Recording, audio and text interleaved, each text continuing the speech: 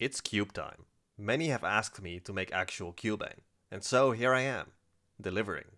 But I will need to make some more starting material. So I am redoing part of the previous video, starting with the UV step. I'm also doing it a little bit differently, to see how the yield is affected. So if you haven't watched the previous video yet, it's best to watch it first, to get a better understanding. I will also not explain the mechanisms that I've already gone through before. So to get started, I set up a Schlenk flask and drop in a stir bar. I then add 200 ml of acetonitrile as the solvent and move it to a stir plate. I add in 6.36 grams of the diketone I made in the previous video and 3.66 grams of benzophenone as the photosensitizer. This time I am trying out one equivalent of benzophenone instead of 0.5. When it is all dissolved, I blow nitrogen through the liquid for about 15 minutes, which will remove dissolved oxygen that can interfere with the reaction. When it is done, I stopper the flask. On the side, I have made the same solution in another flask at about twice the scale, which I will run in parallel to this one. I put them next to each other so that they both stir on the same stir plate. I then irradiate both flasks with two 395 nanometer UV LED lamps that have a combined power of 200 watt. Off screen, I have a strong fan blowing to keep the temperature around room temperature. I also covered it in aluminum foil, so I don't have to irradiate my eyes while I'm here, but I didn't show it. I then left it running for about 3 to 4 days. In the reaction, benzophenone becomes excited from the UV light and transfers an electron to the diketone molecule via Dexter electron transfer. This gives the molecule enough energy to form the final product. As opposed to what I said in my last video, this transfer actually goes via the triplet state of benzophenone and not the singlet state, but the chemistry is the same. For more details on the first few reactions, it is best to first watch the other video. When it was done, we went from transparent and white chemistry to brown chemistry. I then removed the lamps and immediately distill off all of the solvent. Midway during the distillation, I combined both the reaction mixtures. When it is done, a brown solid is left behind, and I continue with the next reaction, without isolating the product. I add 110 ml of water and stir to suspend the solid, and then 110 ml of a 26% sodium hydroxide solution. I then attach a reflux condenser and leave it to reflux overnight. In the reaction, the intermediate product reacts with sodium hydroxide and is converted into Cubane dicarboxylic acid through a pseudo-Favorsky rearrangement, as opposed to a regular Favorsky rearrangement, as I mentioned in the previous video. In this case, the hydroxide ion will first directly attack the carbonyl carbon, instead of later in the reaction. When I come back, it has turned black, and I immediately filter it through a glass frit while it's still hot, to remove any insoluble impurities, but only a tiny bit of solid was left on the filter. Then to the filtrate, I add concentrated hydrochloric acid until it is acidic and a precipitate forms.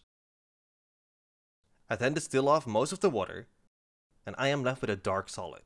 I add a bunch of methanol to take up the product, while most of the salts will be insoluble. I shake it strongly to get everything to come loose, and then filter it all through a glass frit. I wash it out and down with more methanol, and we see a lot of salts are left behind on the filter. I then take the filtrate, and then distill off all of the methanol, but afterward, it is still wet from residual water. So I remove the short path and attach a gas adapter. I then pull a strong vacuum and heat it lightly to remove any remaining water and methanol. When it is done, a dry black solid is left behind. Then for the next reaction, I add in 300 ml of methanol as a solvent and reagent, and then 10 ml of 37% hydrochloric acid as the catalyst. I attach a reflux condenser and leave it to reflux overnight.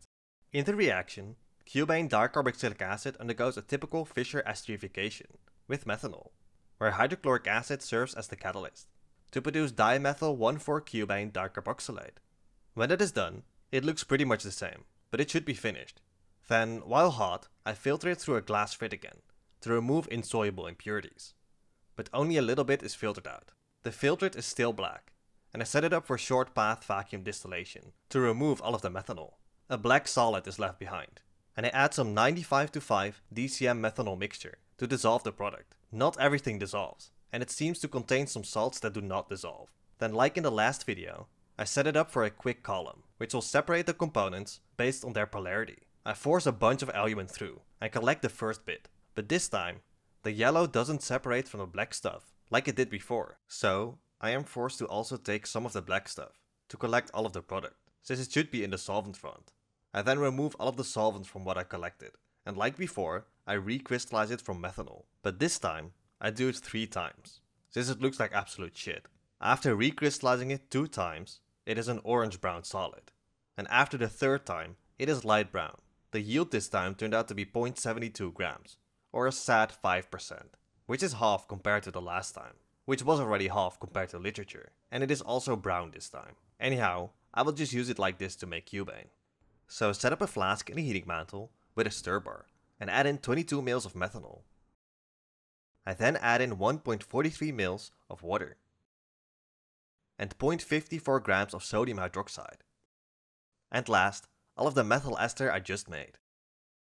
I attach a condenser and then reflux the mixture for 5 hours. In the reaction, I am converting the methyl ester back to the diacid, since it is very difficult to properly isolate the diacid before converting it into the methyl ester. Therefore, it first has to be converted into the methyl ester, and then afterward it can be converted back into the diacid, so that we can get it decently pure. When the reaction is finished, it has become a light brown color, and I immediately distill off all of the methanol. When it is done, a brown solid is left behind, and I add 15 ml of water to dissolve it. I then stir it strongly, and dropwise add concentrated hydrochloric acid. Since the Cubane diacid is now in its sodium salt form, it is very soluble in water, but we can convert it back into the free acid by adding another strong acid. Since the free acid is not soluble in acidic solutions, it will precipitate out. I then set up a glass frit with a filter paper on top, and wet it with some water. I then filter the mixture to collect the precipitated free acid. I wash it with a tiny bit of water, and it becomes a bit lighter. I scraped off all of the residue and transferred it to a flask. I wash off the spatula with some water, and then set the flask in a heating mantle. I heat it lightly and pull a strong vacuum to remove all of the water. When that is done, a dry beige solid is left behind. Now for the next reaction, to the solid, I add 10 ml of thionyl chloride, and I attach a condenser. I then reflux this mixture for 4 hours. In the reaction, thionyl chloride converts the carboxylic acids into acid chlorides. First, the carbonyl double bond attacks the sulfur of thionyl chloride. At the same time, a free electron pair from the hydroxyl oxygen forms a double bond to make up for it. Following the attack, one pair of bond electrons from the sulfur-oxygen bond moves onto the oxygen. This pair then moves back to form the double bond, and kicks off a chlorine atom instead, since it is a good leaving group. This chlorine ion then attacks the carbon, and the electron pair moves back onto the oxygen. In the following molecule, sulfur dioxide is kicked off, and the chlorine takes up the hydrogen to form hydrogen chloride. The OH bond electrons then form a carbonyl double bond to produce the final acid chloride. This process happens on both sides to produce 2 acid chlorides. When I come back, it is an orange-brown liquid, and all of it should have been converted to the acid chloride. I then distill off all of the excess thionyl chloride, and afterward I am left with a brownish solid. I then dissolve it all in about 50 ml of anhydrous chloroform and set that aside for a second. Now for the next reaction, I will need the 2-mercaptopyridine N-oxide sodium salt, but it comes in a solution in water, so I will have to carefully evaporate off the water and recrystallize it to get the pure salt. So I set up a crystallizing dish and pour in some of the solution. I then just let it sit in the oven at 50°C for about 2 days, with the occasional scraping. And when all of the water is gone, it is an off-white solid. I dissolve it all into a minimal amount of boiling ethanol. I then set it in the freezer to crystallize it out. But nothing happened, even when I scraped the glass. So I tried to add some hexanes as an anti-solvent, and a little bit precipitates out, but it doesn't really work. I then just boiled off part of the solvent, and unsurprisingly, when the camera was off, it suddenly all precipitated out, which is also fine, I guess.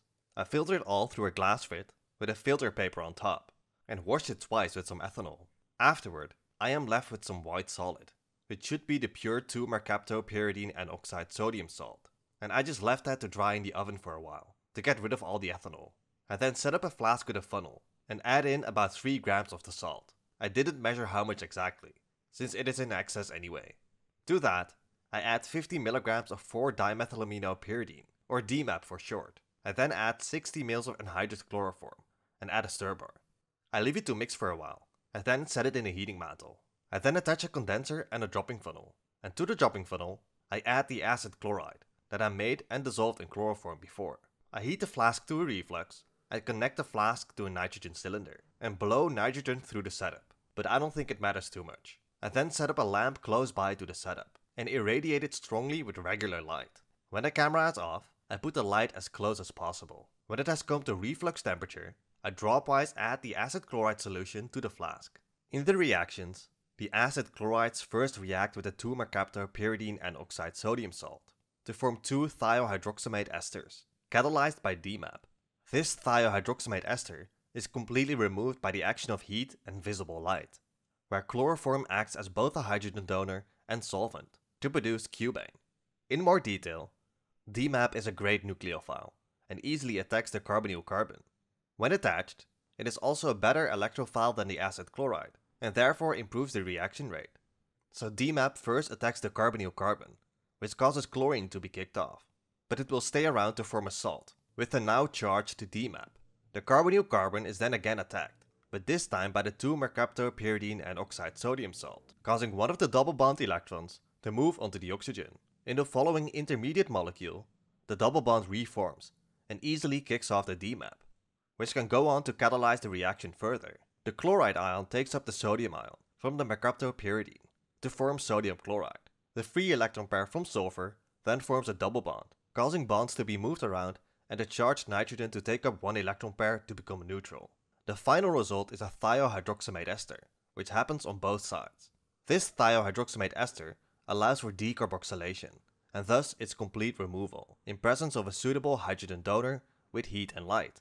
This process is a chain radical process that is initiated by light. For the sake of clarity and space, we will completely ignore one of the esters this time. Under irradiation from light, the molecule decarboxylates and releases CO2, while also forming 2 radicals, the cubane radical and the mercaptopyridine radical. Chloroform is a suitable hydrogen donor, from which these radicals can steal a hydrogen from. The cubane radical will form cubane after taking up a hydrogen, while the mercaptopyridine radical can also take up a hydrogen, which can later serve as a hydrogen donor as well. The chloroform radicals that are formed in this process can continue to react with the thiohydroxamate esters, quenching themselves and forming more cubane radicals.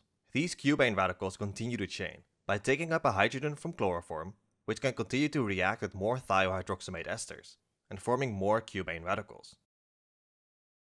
When the addition is finished, the mixture is brown and I remove the dropping funnel. I leave it to reflux in the light for about 4 hours and then stop the reaction. I then immediately distill off all of the chloroform, and afterward some liquid and solid crap is left behind. I first add 50 ml of pentane to dissolve the cubane. I mix it around and then add 50 ml of a 1 molar hydrochloric acid solution, which will remove the DMAP and dissolve the salts. I mix it around to make sure everything comes loose. I then set up a separatory funnel and pour it all in. I remove the bottom water layer and then again add 50 ml of a 1 molar hydrochloric acid solution to make sure all of the DMAP is pulled out. I then wash it once with some water to pull out remaining salts. I separate the layers again and take the upper milky pentane layer. I add some anhydrous sodium sulfate to it to take up remaining water. I then set up a flask with a funnel plugged with some cotton and filter it all through to remove the sodium sulfate again.